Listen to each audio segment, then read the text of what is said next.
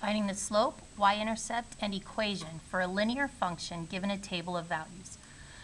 A table of values of a linear function is shown below.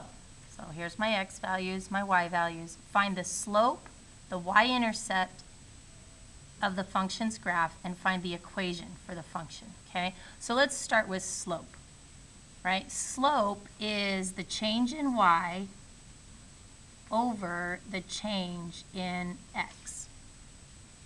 So I need to look here at my table and figure out, well, how is y changing?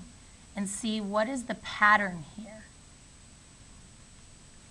Okay, so from -1 to 2, that would be add 3.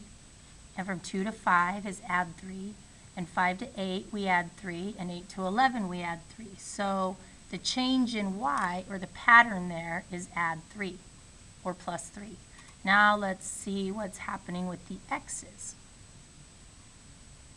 Okay, so -1 to 0 is plus 1.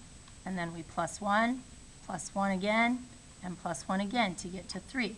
So the x row is adding 1, or its change is plus 1. So now we just need to put these in a fraction. So the change in y is plus 3, or positive 3.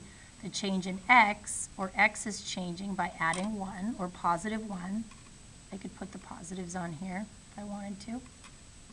So positive 3 divided by positive 1 is just 3.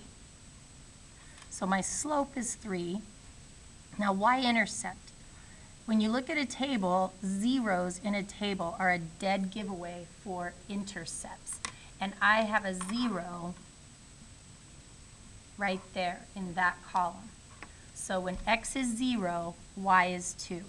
This is my y-intercept right there, okay, paired with the 0. So now I just need to write the equation. So I know lines, a general form of the slope-intercept form of a line is y equals mx plus b. Okay, so I'm just going to replace my values, the equation of this line, and even though they're calling it a function, I'm going to start my equation y equals, because they're using y here as the function value. So y equals, instead of m, I'm going to put in my slope, which is 3, then the x, plus, and the b represents the y-intercept, which is 2.